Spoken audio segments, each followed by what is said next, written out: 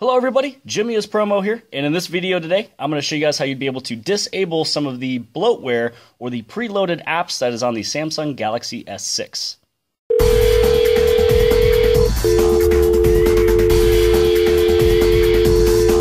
We're sorry, the number you have dialed is not in service at this time.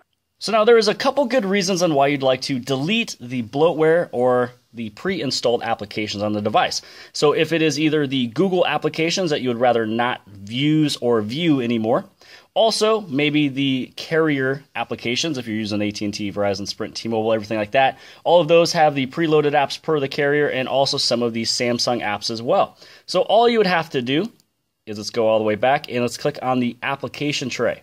On the very top right-hand side, this is where you hit on the edit icon, and this is where you have the negative button.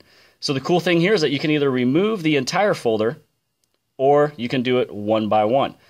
Now, if you remove the folder, all of these will be moved over to the end of the tray. So let's say we go into social, and then we just deleted the folder. Those are actually all at the very end of here now. And now if you want to just delete it, just hit on the negative button here. And then you go to OK. And what this is stating is that all of the apps that you will be doing this to is simply just disabling the app. You can also do it with the Google apps here. So let's say we want to disable the play movies and TV. Right now you won't be able to see this inside of your application tray. The only place that you will be able to view these is underneath the notifications panel. Go up into the settings.